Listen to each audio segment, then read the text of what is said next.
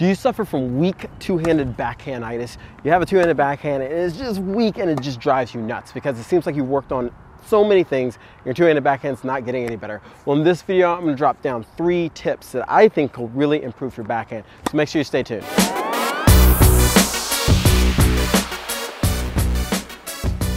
Like I said, in this video, we're gonna talk about how to improve your two-handed backhand and make it not so weak so people don't pick on it.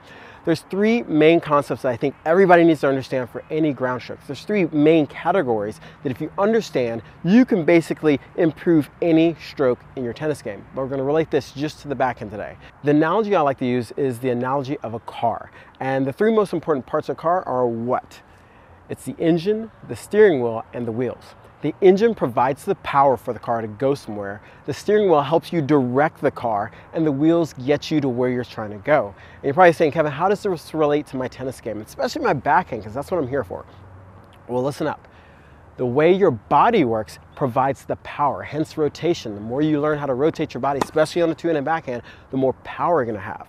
Your steering wheel is how you control and change the racket face at contact and the racket path leading to contact. And your wheels are your footwork.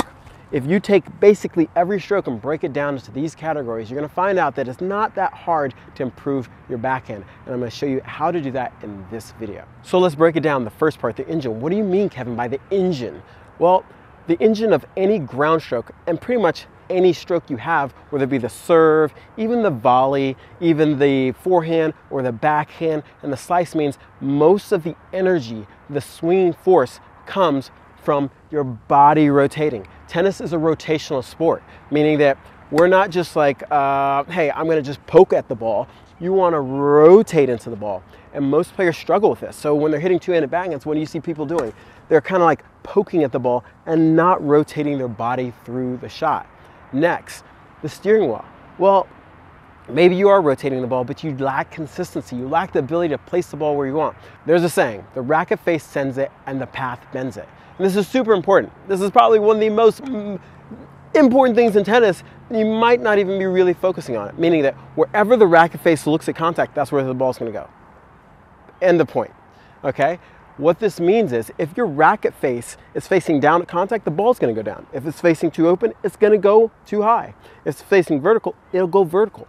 So what this means is your consistency is gonna come down to where your racket face is looking. And if you want topspin, it comes down to the path, meaning combining the path and the racket face. If my racket face is coming up with the right racket face, you achieve topspin. This is why you see the pros get in these crazy positions and still make the ball, because they understand that the racket face is what's gonna determine where the ball is gonna go at contact. Just by understanding those 2 things, if I rotate and have my racket face right at contact, guess what? You have power and you have the ability to place the ball wherever you want. That's 90% of the game. Now let's talk about the wheels, because the wheels are so important. And I think this is one misunderstood thing where a lot of players kind of separate it. They think of footwork as some separate entity where it's like, oh, I just need to move my feet really fast. Well, that's not the case. Your footwork actually sets your engine up, especially when you're moving. So there's certain footwork patterns, like if I step like this and I rotate, you can see how I can't really rotate anymore. So it's really important that you set your feet up in a way that allows you to rotate, and that's why the footwork is so important.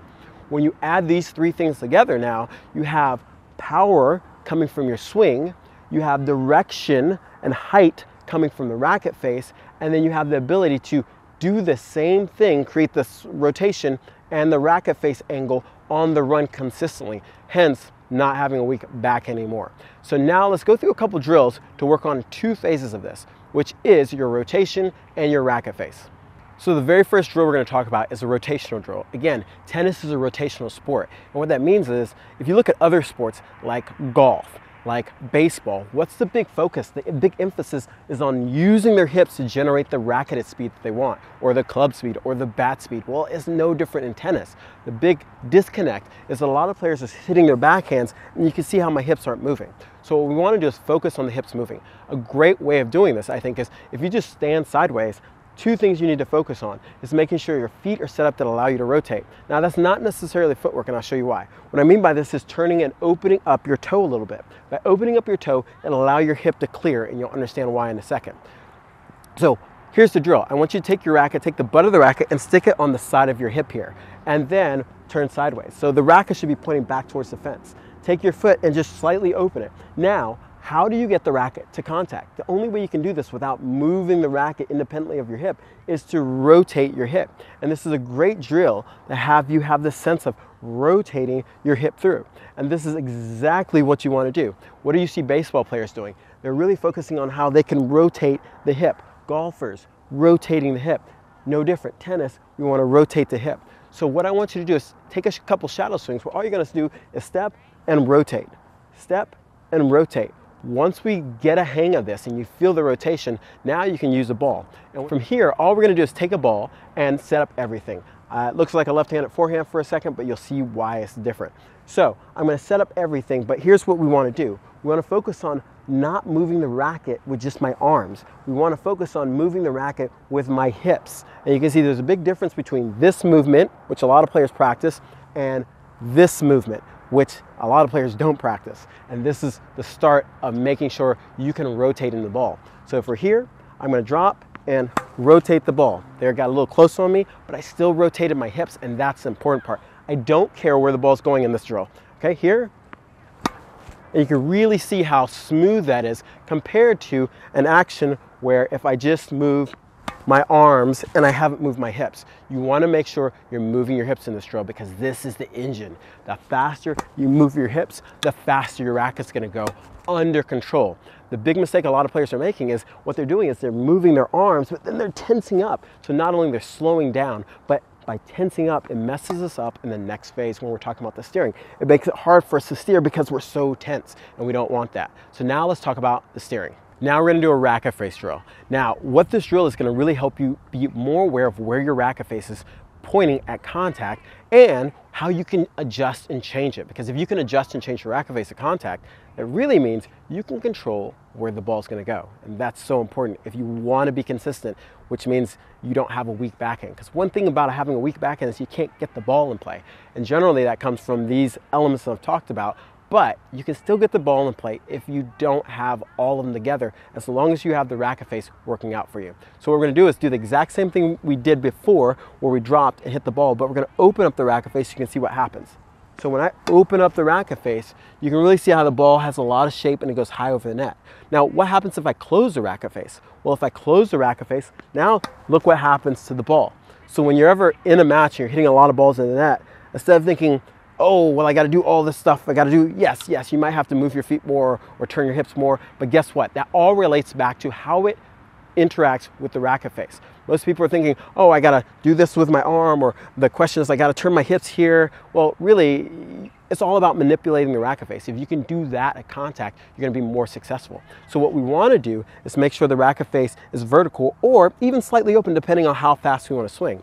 And if it is like that, what you're going to notice is you get the ball now where it's like 4 or 5 feet over the net, and that's what I want. Now, if I didn't particularly want that ball, I would just either open up the racket face and hit it higher or close the racket face and hit it a little bit lower. But I want you to understand that this is a very subtle change. It's not a drastic, I'm going to open up my racket face, and most people bounce back and forth between too big of changes compared to being very minimal in the change. And that's super important to understand to be able to master and control your racket. In summary, you have to make sure you understand 3 major concepts to make sure your backhand's not weak.